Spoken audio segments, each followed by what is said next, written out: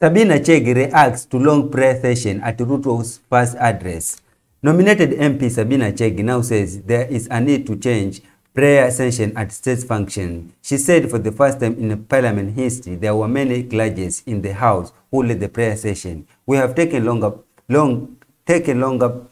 praying, which is a good thing. I am a God-fearing person, but again, we need to see how we manage it, she said. She said having one clergy was the tradition of the house and would often include having a prayers led by a Muslim leader. I think we might have overdone it. But anyway, I'm not judging. It was a good thing, but again, very prolonged.